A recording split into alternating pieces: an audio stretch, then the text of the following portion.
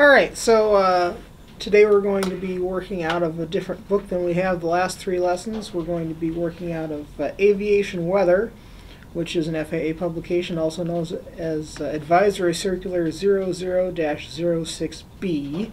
This is sort of the FAA's Bible on weather, you might say. It's even broke into chapters and verses. It is goes into quite a bit of detail about weather theory, so that's what we'll be spending the next two ground school sessions talking about. Today we're going to cover hopefully about the first half of the book, and next time cover the second half if all the timing goes according to plan here. So we'll start out and talk a little bit about the origins of the weather that we experience. So in essence, all of the weather that we experience is due in some way or another to solar heating of the Earth's surface by the sun. So the sun obviously shines down on the ground and on the ocean, warms up the ground, warms up the water, but it warms up at different rates. So some areas absorb more heat, some areas absorb less heat. And the uneven heating of the ground and the uneven heating of the atmosphere then is what, in essence, in the very basic level, sets up our weather systems. So obviously the ground, hard, dry ground, will absorb more solar energy and radiate more solar energy than oceans will typically. The ocean will just dissipate that heat into a huge mass of water, and that differential in temperature causes air to warm up at different rates. As we've talked about in some of the previous ground school lessons, warmer air is less dense, cooler air is more dense, and as you get changes in air density, you start to get movement. So how does this all work? Here in Chapter 2 of Aviation Weather, we're looking at Figure 2-3 here. It just shows the solar radiation in the form of light anywhere from the top end of the electromagnetic spectrum all the way down to infrared. Comes off the sun, and some of it hits the earth. Of course, infrared is the wavelength of light that carries the most heat. So as the sunlight strikes the earth, it warms it up. The earth absorbs that and will eventually re-radiate that back out into space as solely infrared. So it will take in all of the spectrum of light and radiate mostly in the infrared. So if you were to take a picture of the dark side of the Earth with an infrared camera, you would still be able to see the Earth there to some extent. Moving on, not only do different parts of the Earth absorb different amounts of solar radiation based on what they are, but also based on what angle the sunlight strikes it at. So near the equator, the sun is shining directly down on the surface of the Earth, and that will impart more energy to the ground, whereas if the sun is shining at an oblique angle to the ground, it'll impart less energy per square foot or square meter or whatever unit of measurement you want to use. So here in Figure 2-4, we have a good illustration of this, where you have a certain amount of sunlight shining down. If it's shining straight down, that is spread over a certain amount of ground. If it's shining at an angle, that same amount of sunlight is spread over a much larger area of Earth, and so imparts less energy for each unit of area. That's why it's warmer at the equator. Right. So the Earth absorbed more energy at the equator. This is why it's warmer typically in the tropics. It's also why, as the sun warms up the ocean, you tend to have more water vapor in the atmosphere near the equator in the tropics. So that's why you tend to have more rain in tropical climates. The sunlight warms up that water, it evaporates more as the air gets more and more water in it. You get more clouds, more rain, and that's why the equator and the tropics tend to be warmer and wetter than, for example, we are up here in Wisconsin. We're wetter, we just have white stuff. Yeah. So, looking at how does the solar heating of the ground transfer to the air? Well, the sunlight doesn't heat the air directly very much. What it tends to do is it'll heat up, as we said, the ground or the ocean, and the heat radiating from the ground will then heat up the air, because air is pretty transparent. It doesn't stop or absorb much light. It doesn't have a hard mass that can absorb the heat. Right. It doesn't have a hard mass, and it doesn't have anything that blocks light. You know, if it's opaque, then it's absorbing some kind of light. And air, since you can basically see right through it, obviously is not absorbing very much. So what absorbs the light is the ground. The ground then radiates heat in the form of infrared, which then helps to heat up the air just above it. And they have an example here of how that works in the case of a stove. You have the heating element, or the flame of a stove, radiating heat into a pan. They also talk about here, if you're boiling water in a pan, you get convection currents from the steam coming up off the water. And that gets into a little bit of what we'll talk about a little bit later with circulation of air, but that is sort of a microcosm of what can happen in the Earth's atmosphere. So the heat coming off of a boiling pot of water, when you can see the steam coming from a steam kettle, you see it move in the air, and it's creating those sort of a vortex. Yep, almost. and it's because it's moving and there's different temperatures. That's how you get little winds, right? Exactly, So. precisely.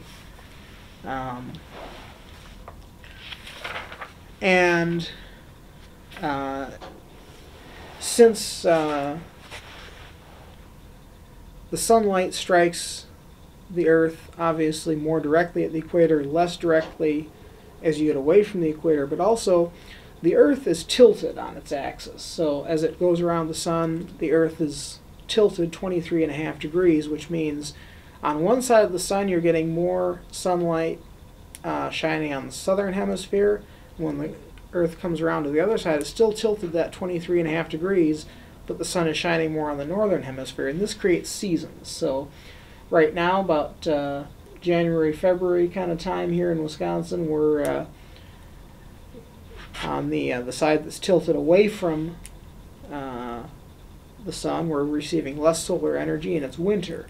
Conversely, in the southern hemisphere, it's tilted towards the sun and is receiving more solar energy, so it's summer in the southern hemisphere when it's winter up here in the northern hemisphere. And that, of course, affects how much solar radiation is absorbed by each hemisphere and creates seasons. So here in figure 2-7, you have a chart also showing that places that are further away from the equator have a larger difference. Because at the equator, you're closer to that place that stays in it all the time. That's right. And furthermore, what they're also showing here in figure 2-7 is places that are closer to a large body of water. In this case, they're using San Francisco as an example, so the Pacific Ocean, have a more moderate temperature change than places that are surrounded by land, because as we talked about, the ocean tends to dissipate that heat energy throughout a huge, huge volume of water, whereas when the sun shines down on the land, it re-radiates it directly back into the atmosphere. So a coastal city like San Francisco will have much less temperature variation then their example is Kansas City in the middle of the country. Even though they're fairly close to the same latitude, you'll have much more muted seasons in San Francisco than you do in Kansas City. Do you have to go very far inland from San Francisco for that to change, and you don't get the benefit of being out there on the ocean, say? It decreases fairly rapidly as you move away from the coast. San Francisco, the west coast of the United States in general, is an interesting case because you get a little bit inland and you have a mountain range, and that also essentially stops. I remember reading about that farther in the chapter. You get the Rocky Mountains, that pretty much stops all of that ocean effect from coming any further inland. Yeah, I remember reading about that. So we'll get to that later, won't we? Yeah, right. And you get into like Nevada kind of area, and it's just, you don't get much, if any, of that coastal effect. Whereas if you look at a place like Europe, where the mountains are much further inland, that maritime air mass, the air that's coming in off the ocean, gets much further inland because the mountain range isn't right on the coast there like it is on the west coast of the U.S. Now, the temperature of the atmosphere also decreases with not only typically with as you move away from the equator, but also decreases as you move up in altitude. And this is because as you move up in altitude, the air pressure decreases because you have less air above you, and as the pressure decreases, the temperature also decreases. We have an equation called the ideal gas law, which maybe we can put up on screen here. It's the ideal gas law. Basically states that the temperature of a gas, in this case air, is proportional to its pressure, so that as you increase the pressure, the temperature also increases. As you decrease the pressure, the temperature also decreases. So as you go up in the atmosphere, the pressure decreases, the temperature decreases. And this, we can talk about a lapse rate being the rate at which the temperature decreases as you go up in altitude.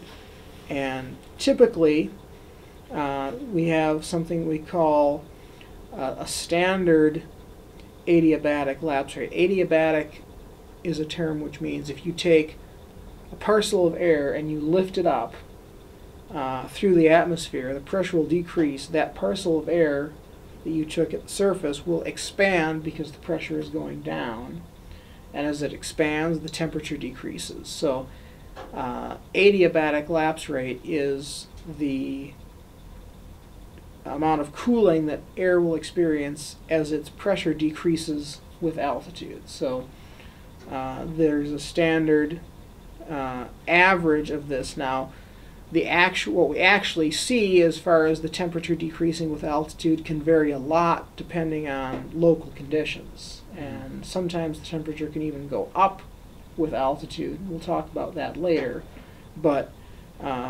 in general, the temperature will tend to decrease at roughly 3 degrees Celsius per 1,000 feet of altitude. So as you go up in the atmosphere, the average temperature will decrease by that much. Now, as I mentioned, things like local weather systems, even things like sun heating up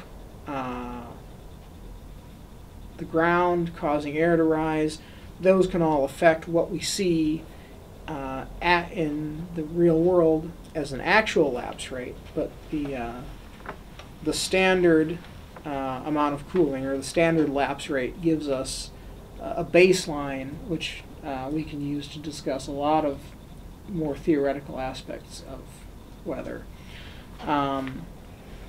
So here in figures 2-8 and 2-9, they show some different ways that the temperature can vary with altitude depending on various factors.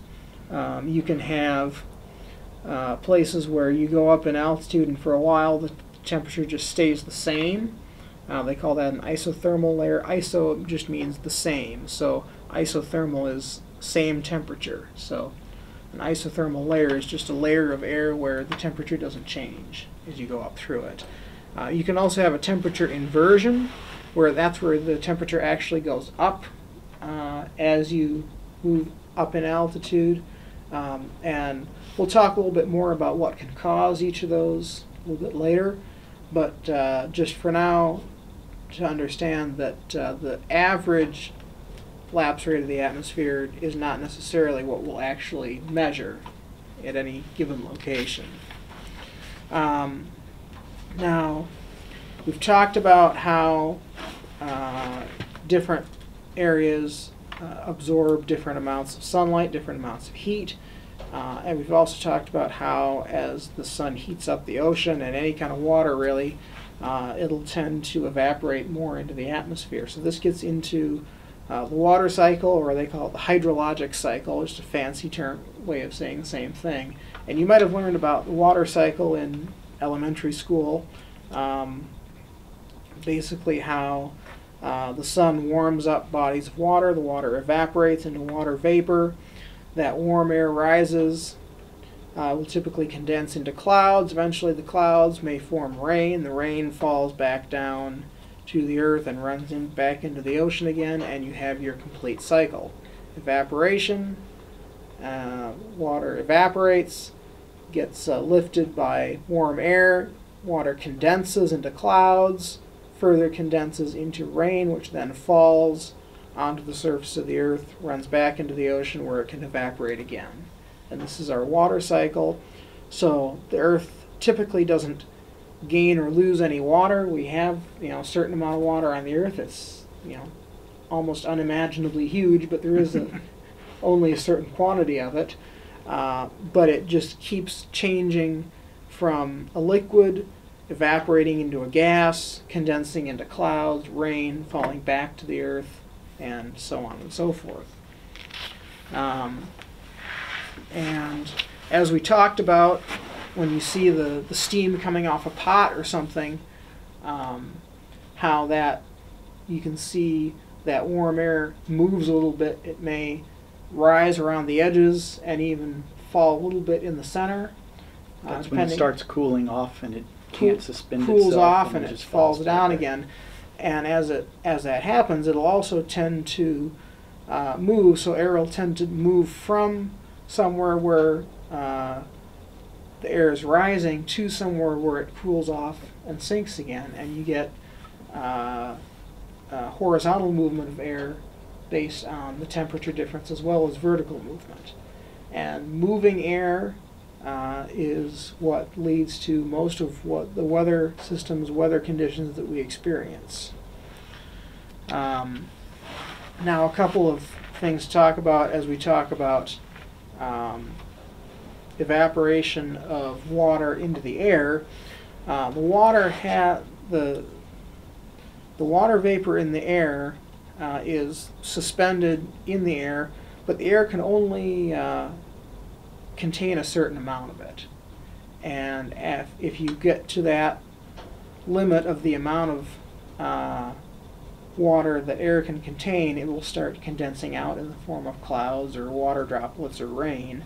But that amount of water that the air can contain depends on temperature. So warmer air can contain more water in suspension than colder air can. And you might have heard the term relative humidity. That is just a term to say how much water is in the air as a percentage of what it can, how much water the air can hold. But another term that we want to introduce here is dew point, which is the dew point temperature, as the name implies, is the temperature at which water will condense out of the air and form dew. So as if you take a parcel of air, let's say the air is at 70 degrees, say, if you start cooling it down, well, at a certain point, we talked about how warm air can contain more water in it than cold air. So as you cool that air down, you'll eventually get to the point where the amount of water that the air can contain is the same or less than the amount of water that it actually does contain. And at that point, the water will have to come out of suspension in the air in the form of fog or dew, hence the name dew point. So the dew point temperature, or the dew point, is the temperature that you have to cool air to in order to force water to come out of suspension and form dew, fog, clouds, rain. Which is why in the summer and our dew points are 70, 75 degrees, it's unbearably humid and nobody wants to go outside. Exactly. And at night in the summertime, as the air cools down, we might get down to low temperatures in the summertime of 65 degrees, 55 degrees even, depending on what the weather's doing. And if you have a dew point of 70, and let's say the air is 95 degrees in the heat of the summer, and it cools down to 65 degrees, the dew point is 70. Well, it can't really cool all the way to 65. It's going to actually get stopped at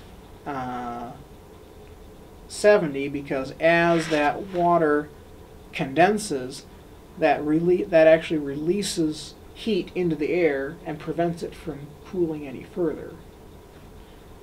That's why humid nights are uncomfortable. Exactly. And figures 3-2 and 3-3 showcase this graphically. You can see how the dew point versus the temperature relate to relative humidity. So in their example, if the dew point is 11 degrees and the temperature is 22 degrees, looks like they're using Celsius here, then the relative humidity is 50%. If the dew point is 11 degrees and the temperature is 15, then the relative humidity is 75%. And if the temperature and dew point are both 11 degrees, then the relative humidity is 100%. We say that the air is saturated. It has as much water as it can possibly contain at that temperature. It's probably raining. Or foggy, or something of that nature. It's probably not friendly to be out in. Yeah. So we've talked about how water evaporates into the air, but you can also have a different kind of change of state. You can have, obviously water can freeze into ice, or it can evaporate into water vapor.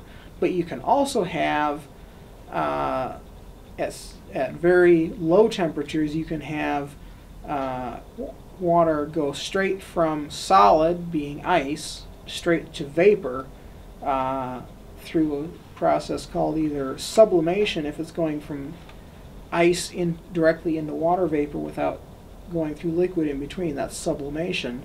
If it's going from water vapor and going directly into solid ice form, that's called deposition.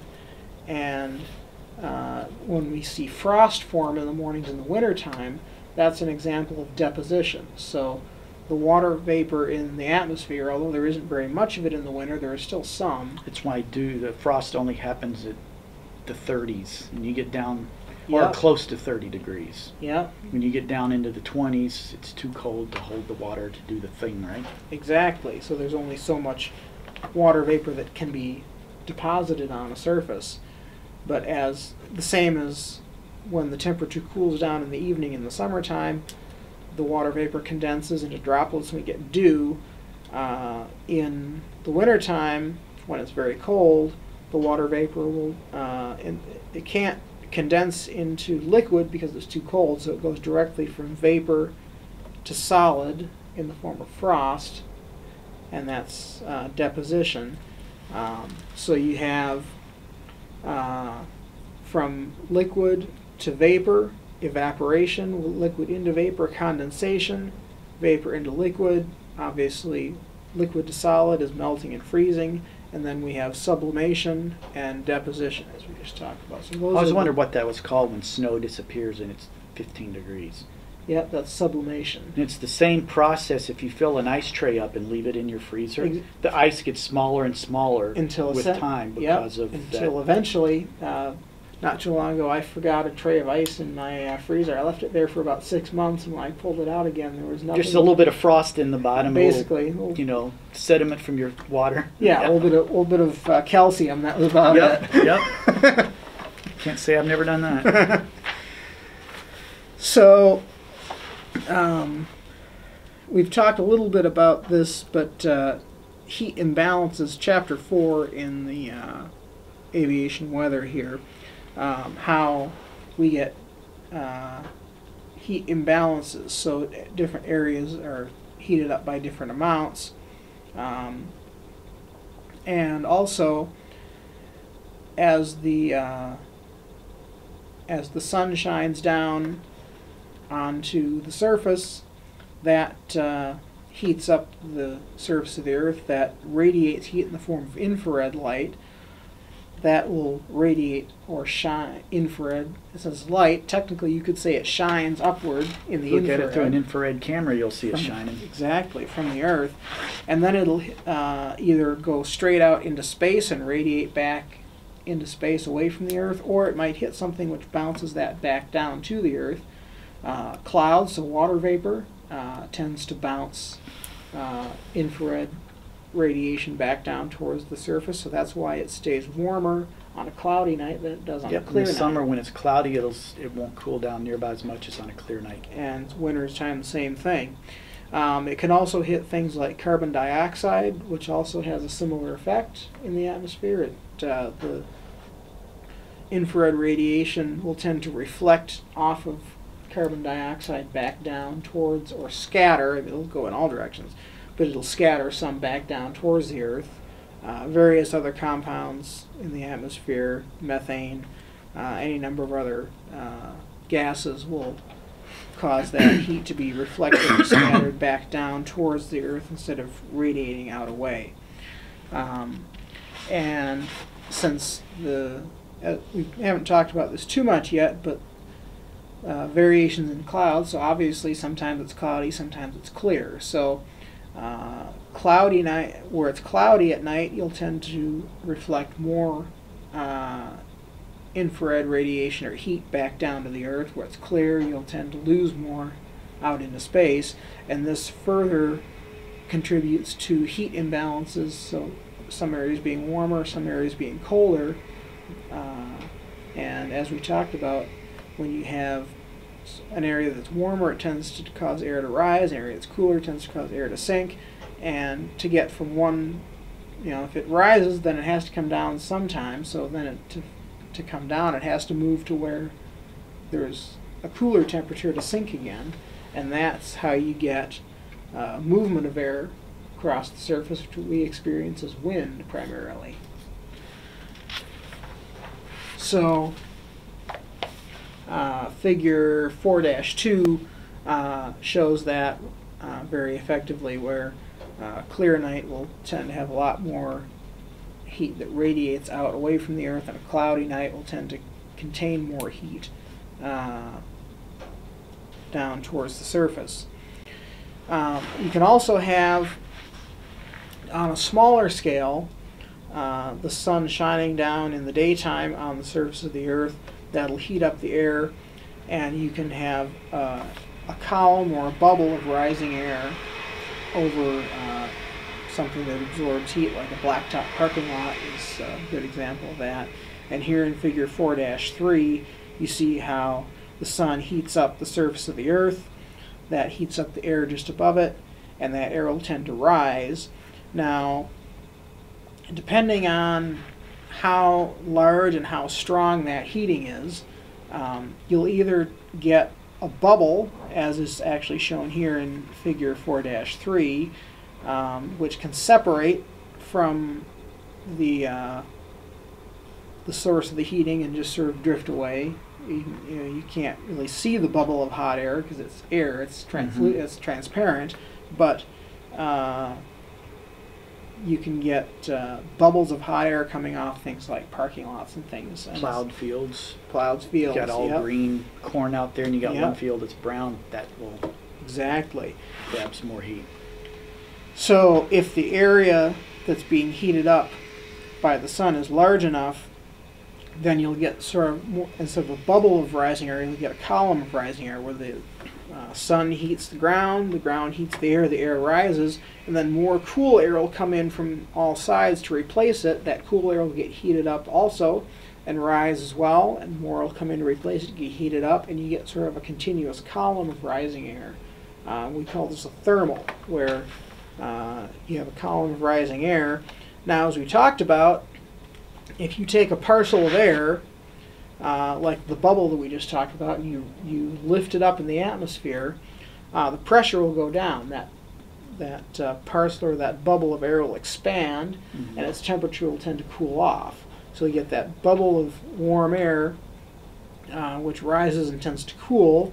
It may cool faster than the air around it, or it may cool slower, and that affects whether it will tend to only go up a certain distance and stop, or if it'll keep going further and further up.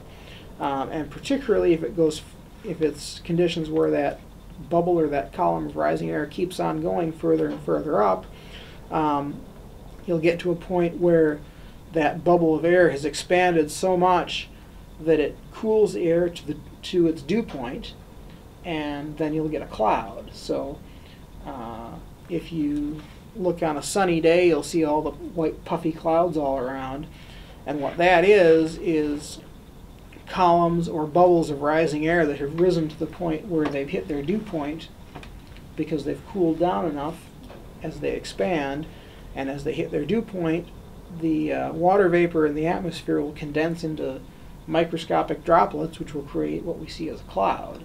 Which is why my RC plane buddies that fly gliders, they look for clouds that kind of have a gray bottom on them, and Yep. as they float over, they get up next to the clouds, and Exactly. they get the lift. And I had a glider for a while, and I researched thermals, and I remember one thing they told us was, if it's a still day in the summer and you all of a sudden feel a breeze, a thermal just went by. Yep. It's right over you. Yep. Or they would put little mini wind socks, which is just a piece of fabric on a string up around the field, and they would look for those to move. And when they moved, they knew there was thermal passing there. Some of the competition guys do that. And Yep.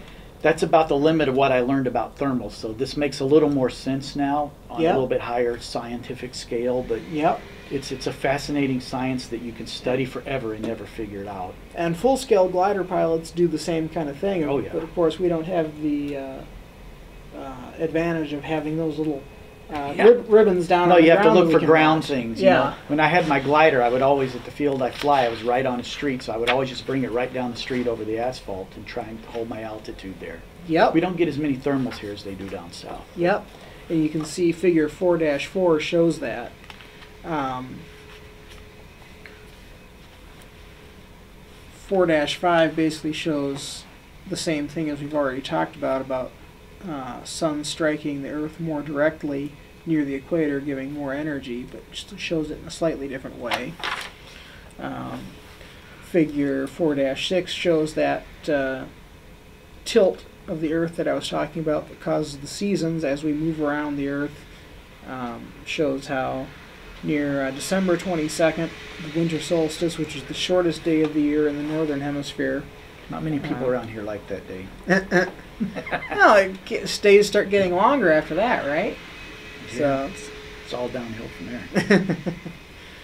But and then in the summer solstice, June 22nd or thereabouts, you have the longest day. You have the most heating of the atmosphere. I never really understood. Well, I understood how that worked, but it never really hit home to me until I moved up here.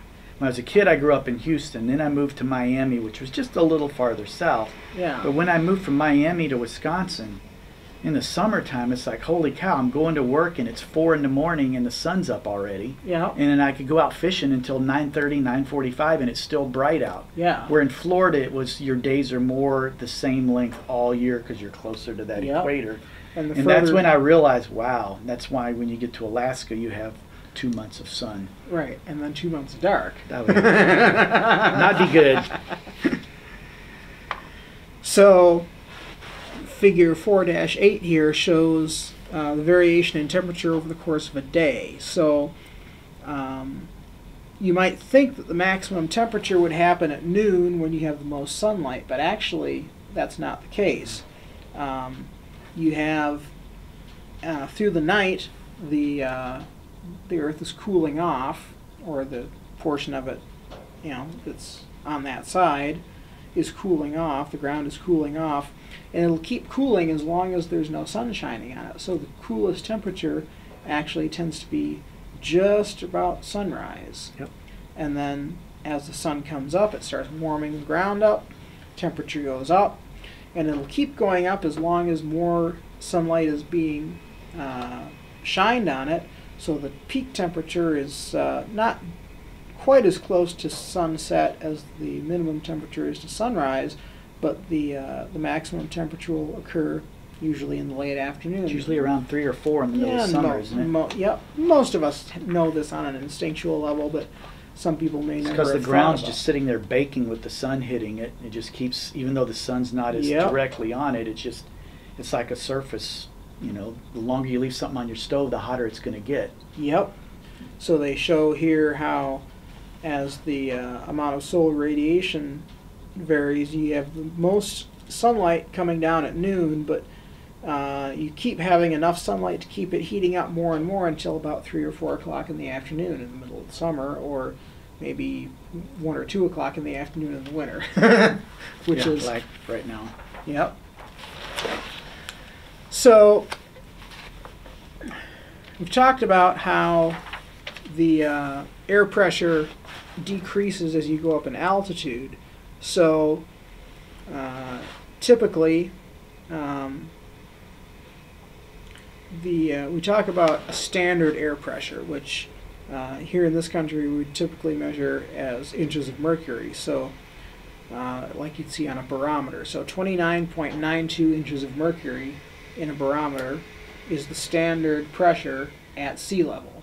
So obviously as you go up in altitude, they show in figure 5-3 here, the pressure goes down. So at Denver, for example, which is about 5,000 feet, they have a pressure of 24.92.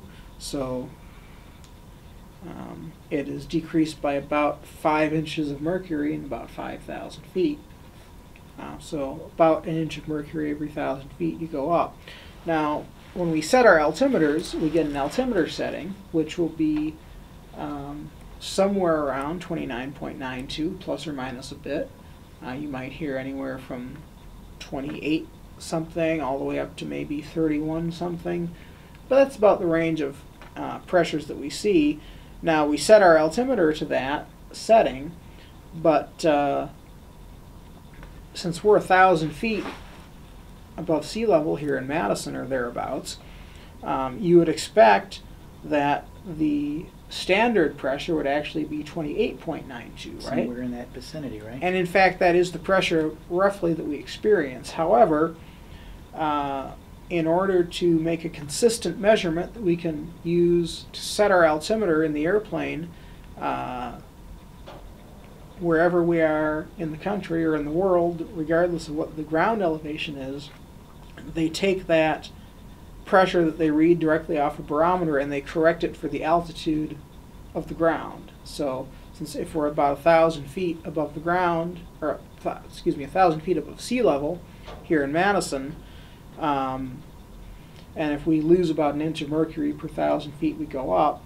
Well, if we have a barometer reading that we read directly off the gauge of 28.92, we know we're 1,000 feet up. We can add an inch of mercury to that for that 1,000 feet that we're up in altitude, and that gets us back up to 29.92, which is our standard.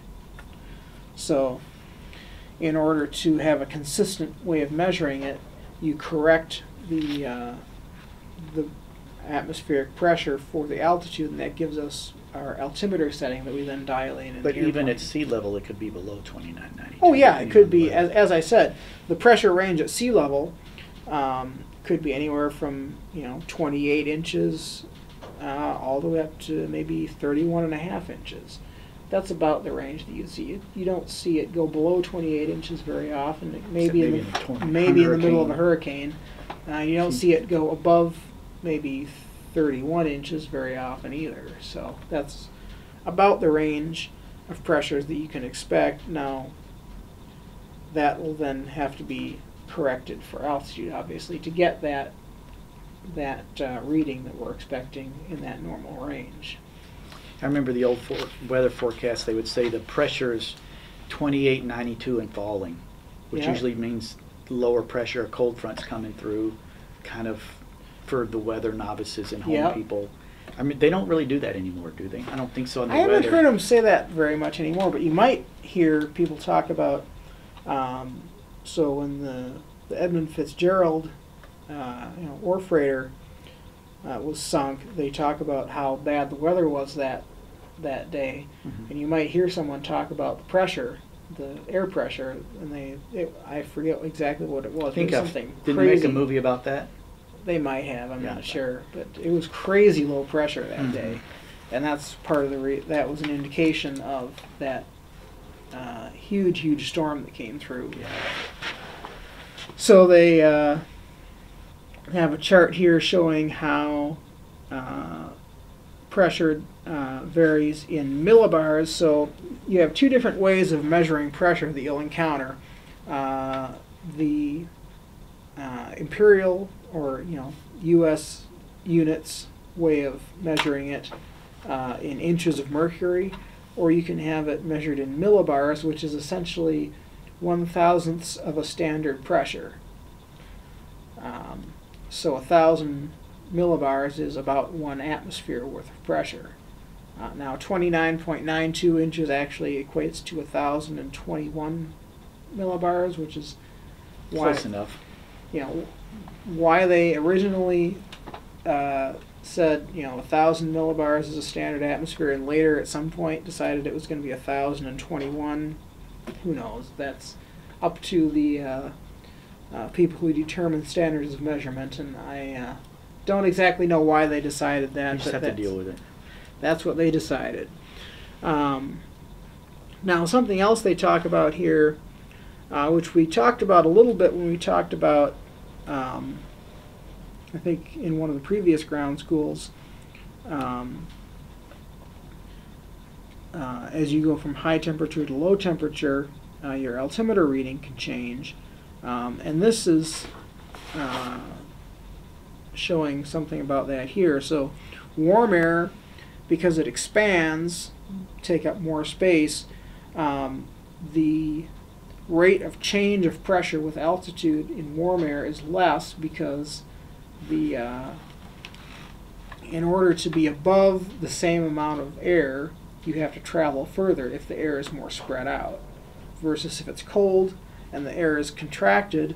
As you go up in altitude, you'll get above more of the air more quickly if the air is cold and compact than if it's warm and spread out. Well, it makes sense. You got a little box. Yeah. It's this big, and then when it warms up, it becomes this big, but it's got the same number of air particles in it. So they take up more. To get above that same number of air particles, you have to go farther. Now, because of the fact that we have different amounts of solar heating, which causes different amounts of temperature of the air, and as we talked about, warmer air is less dense, it expands more, and it also tends to rise, and cooler air tends to sink and contract. You'll have areas of higher pressure where you're getting more solar energy, and areas of higher pressure where you're getting less solar energy. And the low pressure areas are depicted on a weather chart. In this case, to figure 5-7, we show low pressure center, two low pressure centers near the middle of the country, and two high pressure centers near one out by the Rockies and one sort of by the East Coast here. So what's happening here is the air is rising at those low pressure centers and it's sinking at the high pressure centers. So in order for the air to rise in one place and sink in another, it has to go from that one place to the other. So the air will tend to flow from a low pressure where the air rises and expands to a high pressure where it falls again and contracts. So you'll see air essentially, if you look at what the air is doing at ground level, it'll appear that air is converging in towards a low pressure system and diverging out away from a high pressure system. And that's because the low pressure system is taking air at the surface in and lifting it up, and then it spreads out again when it gets up to high altitude. And the same thing for a high pressure system, it's sort of collecting the air at high altitude and it sinks, and then it tends to spread out when it hits the ground. So you have air generally flowing at the ground level, generally flowing away from a high pressure system and towards a low pressure system. That's how you get your east and west winds. Essentially, yes. Now, in a perfect theoretical world with no other effects, the air would simply flow straight from the low to the high. I'm sorry, straight from the high to the low. But it doesn't tend to do that because if we look at figure 7-8 and 7-9, we see that as the air flows high pressure and towards a low pressure, it will experience some friction with the ground. So if the air is flowing from a high to a low, it'll tend to get dragged along with the surface, and that will continue to sort of bend the air over until the what's called the pressure gradient force, the force that's causing the air to want to move from the high to the low, is essentially the same as the amount of resistance that it's feeling. We call this Coriolis force, the force that tends to bend air around in a circle. Once those are in equilibrium, you tend to have wind flowing along a line of equal pressure. So instead of flowing straight from a high to a low, it'll tend to bend around and follow the lines of pressure. Now, there's a couple things going on here. We talked about how it experiences friction with the ground, which slows it down, but also since the Earth, if you cut a cross section of the Earth looking from the top down, so from the sort of the North Pole down, the Earth is larger around at the equator than it is at the pole, obviously. So we all know that in order to travel around a larger circle, if you ever looked at a record or something, well, if anyone actually plays records anymore. Record? What's that? Farther at the outer edge than it is at the inner. Right. So it's far. The point at the outer edge has to travel further than a point at the inner edge. So the air that's sitting around the Earth, the air around the equator, has to travel a further distance to rotate with the Earth than the air that's near the pole, right? So if the air flows to the north from the equator towards the pole, well, now it's moving faster, even though it's moved inwards towards the center of rotation. So now that air is moving faster than the Earth, and it will tend to bend as it flows north. It'll tend to bend around to the east. so it'll bend to the right. Mm-hmm. And as it flows south, it's going from an area where it's got a smaller radius to an area where it's got a larger radius, so then it's moving slower than the ground, and then it tends to bend also to the right, so it bends to the west. And that's why as air flows outward from a high, it'll flow outwards in all directions, but the air that flows north tends to bend around to the east, and the air that flows south bends around to the west, and you get a clockwise circulation around a high pressure system as the air is flowing outwards away from it. And then the low pressure system has the opposite happen, because as the air curves around out from a high, it turns to the right. But if it's moving inwards towards a low, so if it's moving south inwards towards a low, it'll tend to bend to the right and go west. If it's moving north inwards towards a low, it'll tend to bend also to the right and go east. So you end up with a counterclockwise rotation around a low pressure system, and this is shown in figure 7-9 here.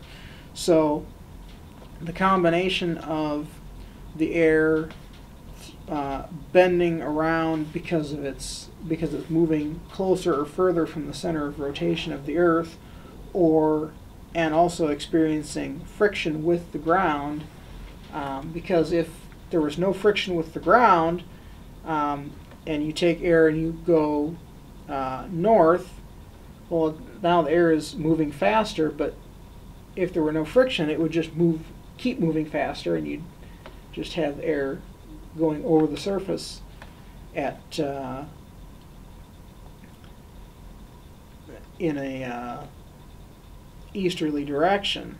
But because the air gets slowed down by the surface through friction, that's why you don't simply have the air moving the same speed continuously as it moves from the equator towards the pole. Otherwise we would have calm wind at the equator, and the wind would get stronger and stronger and stronger as you move towards the pole until you just had a strong wind blowing around and around and around. That does happen to some extent, but obviously we know that it's not always blowing 100 miles an hour in Canada, and it's not always calm in the Caribbean. So the reason for that is friction with the surface, keeping the air more or less moving at the same speed as the ground underneath it.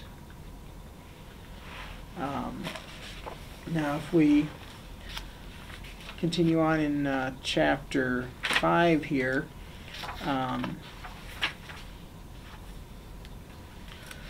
there's a few more. We talked about how the warm air or cold air affects an altimeter reading. 5-15 shows that. Also 5-17 shows it in a slightly different way. One final thing to talk about, obviously we've already talked about in the aircraft performance section about how with less dense air, aircraft performance goes down, and so as you go higher in the atmosphere or as the temperature goes up, you get less aircraft performance. So that is part of the reason why we as pilots are concerned about the temperature and the density of air. So in summary of what we've talked about up through the end of chapter 5 here, we have differences in atmospheric heating, which cause vertical movement of air. Vertical movement of air causes horizontal movement of air because the air rising in one place has to move and sink in another. That would simply go straight from one to the other, except for the fact that as we flow away from the equator, the wind tends to bend around due to moving closer to the center of rotation of the Earth as viewed from the top. We call that Coriolis force that bends the wind around to the side. And of course, as we move further and further from the equator, that gets more and more pronounced. And you might think that the wind would just get stronger and stronger and stronger as you move towards the pole, but of course we know that doesn't happen. So the friction with the surface keeps the air roughly moving at the same speed as the earth underneath it, plus or minus a little bit, which we experience as wind.